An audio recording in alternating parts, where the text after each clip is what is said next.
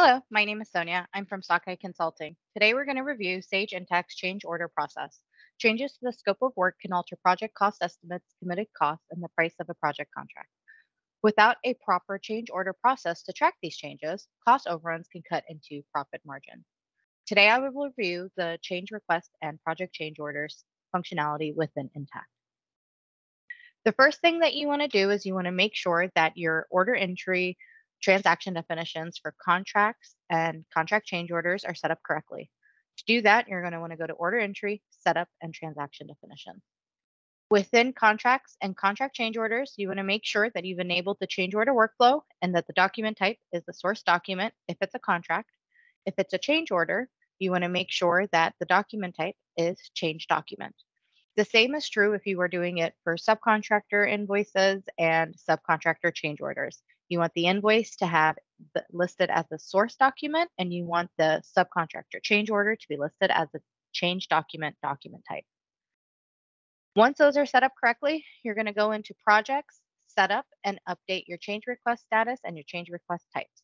Your change request status is going to allow the system to update your project estimate. The only workflow type that does not update a project estimate is the workflow type of none.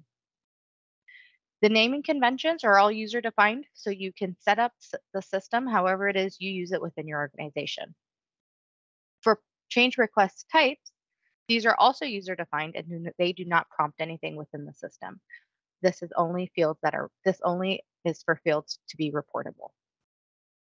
Now that you have your change request status and types within the system, you want to make sure you have a project estimate in order to post a change request to it.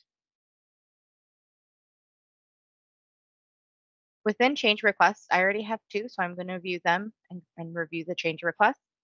Your change request ID can be anything you want, any sort of combination. For now, we have it to be the project ID. It's the part of the first project estimate and change request one. You tag the project ID, you put in a change request date, you select your request status and request type. Again, this approved request status has a workflow type of approved change, so it will update your project estimate. You can put in any sort of description. You can set up a price effective date, a cost effective date, and you can even send this request to a contact.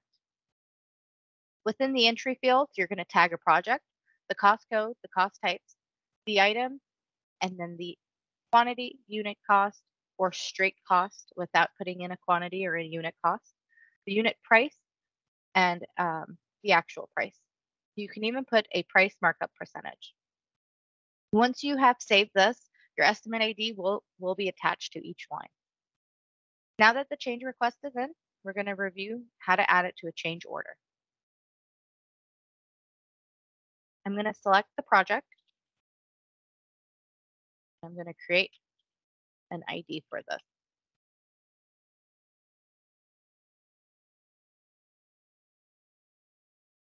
Select the project change order date and the price effective date.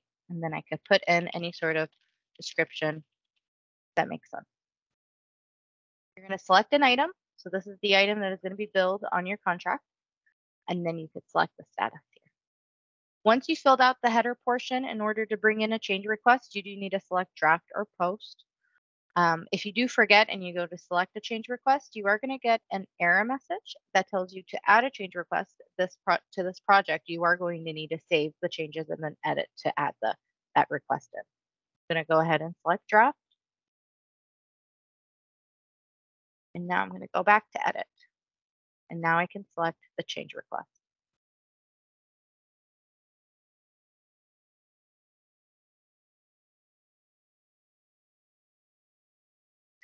Now that the change request is in, I'm going to go ahead and post this change order.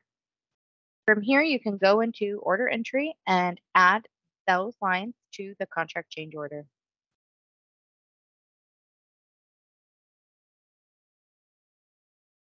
And then select the project, which will auto-populate the customer for me.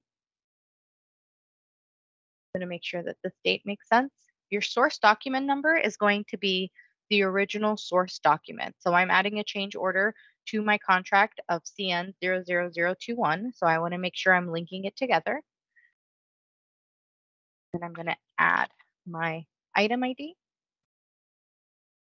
I'm going to add in the amount that I've added in post.